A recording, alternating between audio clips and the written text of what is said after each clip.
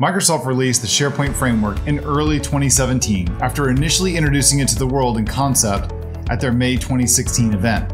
One set of questions I seem to keep going back to is explaining the what the SharePoint Framework is and why did Microsoft create it.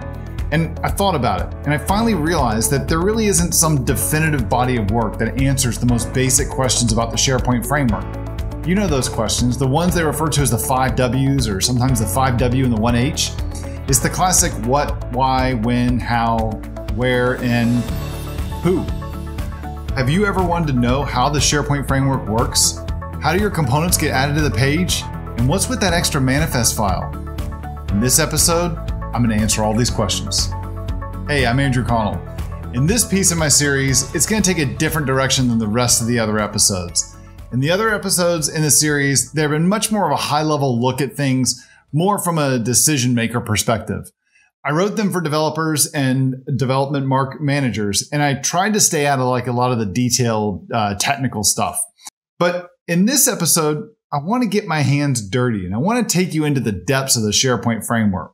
And while this episode is really for you, and maybe more so for me, the points I'm going to cover address questions that I answer over and over. And so with this episode, I can now point to a reference that I don't have anywhere else. So let's get started. The most important thing to know about the SharePoint framework is that it's a 100% client-side technology. And this means that it only runs in the browser. So when you build solutions, they're only client-side. They're not server-side. And with that being said, you can implement a scenario where your SharePoint framework components call server-side components that you've deployed, such as a REST API. But that the API doesn't have anything to do with your SharePoint framework component. And as I covered in my other episode on who and where can use the SharePoint framework, SharePoint has specific places that are carved out that you can use the SPFx to customize. These include web part zones, the top and bottom placeholder for extensions, field customizers, and command sets for the different types of extensions. When a page is requested, SharePoint first creates the page source for the page and the structure of the page before sending it to the client. Some components are loaded asynchronously in the browser, such as parts of the suite bar that we have at the very top of Microsoft 365. But when it comes to the SharePoint framework, SharePoint first determines are there any SPFx components that have been added to the requested page. And if so, SharePoint's going to load the SPFx runtime on that page. Otherwise, it doesn't load it. So as I've said previously, SPFx is entirely client-side. And if there aren't any components on the page, it doesn't need to add the runtime to the page and add the unnecessary bloat of the payload and all those JavaScript libraries. So what happens when the SPFx runtime actually loads? Now we get to the real business of this post. Let's start getting low level. Now, when I said that SharePoint detects if there's any SharePoint framework components on the requested page, it loads the runtime, right? But what does that really mean? The SPFx runtime is just a bunch of JavaScript when the page loads. It gets a list of all the components that should be on the page. And once it has that list, it needs to know everything about that component. Specifically, it needs to know about that component's dependencies, including the JavaScript bundle that represents that component. This information is spread across two manifest files, one that contains a list of all the components that are available in SharePoint. We'll call this the SPFx master manifest. And while the component has its own manifest that defines its own dependencies, I'm going to call that the SPFx component manifest. So let's look at this first manifest file. The SPFx master manifest file contains a list of all the components that could be on the page. And this is a collection of all the components that are installed to the tenant app catalog and the current site collections app catalog. Think of this list as just an array of name-value pairs. Each entry is for the SPFx component ID, and it points to the URL of the component's manifest file. Think of it like the snippet that I'm showing you here. It's not real, but it basically conveys the concept that I'm trying to portray. The manifest acts like a directory for SharePoint Framework. Once it has this list, it then moves on to the next step to get all the components on the page. Now that the SPFx runtime has a directory of everything that can be on the page, it then uses this list to figure out what to load. The SPFx runtime then starts working through all the components that should be on the page. It finds them in the directory and it uses the information it gets to load the dependencies for that component. This is where things start to get a little interesting. Let's take our custom web part, for example. Let's assume that our web part leverages the popular jQuery data tables plugin.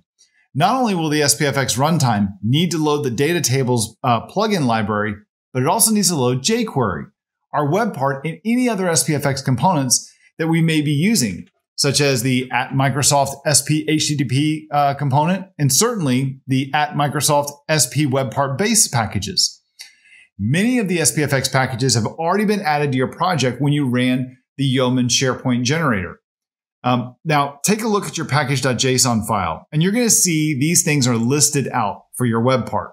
So you got a bunch of dependencies, and you got things like the core library, the Lodash subset, the Office UI Fabric core, and a couple other ones. These are all needed by your component, but you also had additional components as well. You may have installed the jQuery data tables, jQuery library, and the data tables plugin using the npm install command. So in that case, your package.json might have those listed in there as well under the list of dependencies. But you're a smart SharePoint Framework developer. You know that you shouldn't be putting jQuery and the data tables plugin inside your resulting components bundle. You went to your project's config.json file to add these as external dependencies. This tells the SharePoint Framework, the bundling process of the SharePoint Framework, don't suck these files into the resulting bundle. Instead, you want to tell the SharePoint Framework to make sure that it downloads the jQuery and the data tables plugin libraries in a specific order before my web part is actually going to be loaded. Pull them from a CDN. The order that these libraries are loaded on the page is absolutely critical. If your web part bundle is loaded before jQuery or the data tables plugin is added on the page, things are going to break because there's an assumption that they're already on the page. The SPFx bundling process takes this into account for you. Now, the SharePoint Framework documentation, it addresses how the bundling process works, but most of it only focuses on the creation of a bundle. The other thing the bundling process does is it generates the SPFx component manifest file as well. Take a look. After you run the gulp task, gulp bundle, you're going to see two files in your distribution folder. There's a JavaScript file that's the actual bundle of your project, and then there's the manifest.json file that's the component's manifest. Within this file, you're going to find this object called loader config. Now, loader config contains three properties. It's got the entry module ID, which is the name of the JavaScript module that contains the main SPFx component. The internal module base URL, that's the base URL where any non-absolute URLs are listed in the manifest are going to be located. So like in this example, they're all on localhost. And then also a script resources section. And that's a name value collection of all the libraries and all the components that the SharePoint Framework components need to run. Now that last property, the script resources, that's the interesting one. This contains a list that's sorted in reverse order of everything that must be loaded for the component to work. So for my web part to work, the one that uses the data tables jQuery library, it's going to be listed here. Notice that the last few listed are components. These are the SPFx runtime out-of-the-box components. These should already be on the page. But also notice how the bundle that contains our SharePoint Framework web part is listed at the top. It comes after the data tables plugin, which comes after the jQuery library. So what the SPFx runtime is doing is it's using something called a module loader on the page to handle the process of loading all the necessary libraries. Let me talk a little bit about module loaders for a second, because SharePoint Framework, they change module loaders over time that it uses to load these different modules. Initially, the SharePoint Framework was using the popular module loader system, System.js. But when they released the SharePoint Framework 1.10, the release notes state that they were moving to another library called require.js, which is also very popular. This doesn't really matter to you. We don't really care about this. I mentioned them just in case you want to go read up on how these things actually work and you know what the SharePoint team is using. While Microsoft hasn't stated it, I expect that only SharePoint Online is going to switch over to require.js, while SharePoint Server 2016 and SharePoint Server 2019 are going to continue to use System.js because they aren't making any changes to the SharePoint framework in on-prem deployments. Now, the module loader is smart enough to know that the dependency has already been loaded on the page from another component's dependency tree. So when it knows that, it's not going to load it a second time. But how are components added to the page? Once a component's modules or the JavaScript files are loaded on the page, how is it then added to the page? When the SharePoint framework loads the final module, it creates an instance of the object that's defined in the property entry module ID, and it calls one of the expected methods that you can define. For instance, to add HTML to the page for a web part, you can implement the render method on the base web part class. The object your web parts class is derived from, called base client-side web part, it provides a property DOM element that's a reference to the div that SharePoint has added to the page where your component should go based on where the user specified it was loaded. Okay, so now that you understand how to get on the page, you might wonder how the hosted workbench and the debugging extensions are going to be impacted by this. So let's first talk a little bit about the hosted workbench. When you navigate to the hosted workbench that's located at whatever your SharePoint site is, /layout/workbench.aspx, if you haven't spun up your local developer web server by running gulp serve, you get this dialog message that says that the web part's not going to appear in the toolbox. So make sure that gulp serve is running in a web part project. The reason you get this is because the workbench is asking for an additional manifest file. Not only does it get the manifest file from SharePoint to list everything that's available, but it also requests a manifest file from the localhost :4321/temp/manifest.js. And you can see that in the console when you're actually debugging your solution. This file contains the same manifest details that the SharePoint Framework runtime gets in the SPFx master manifest. But only the components that you're developing in your project are listed in that manifest. So when you started the local workbench, the local development server, using the gulp serve command, the SPFx workbench merges the collection of manifests that it receives from your web server and the one that the SharePoint Framework has in their master manifest into one giant collection, and it presents it to you in the toolbox, which is giving you the list of all the components that you can put on a page. Now, this is great for testing web parts, right? We see how that works. But what about extensions? Well, unfortunately, the SPFx hosted workbench can't debug extensions. To debug extensions, you need a real SharePoint page. And in the case of a field customizer or a command set, you actually need a real SharePoint list or a SharePoint library. But to test a component on a real SharePoint page, you've got to tell SharePoint that that's what you want to do. And this is done by using a specially crafted URL that includes parameters to tell SharePoint to do a couple different things.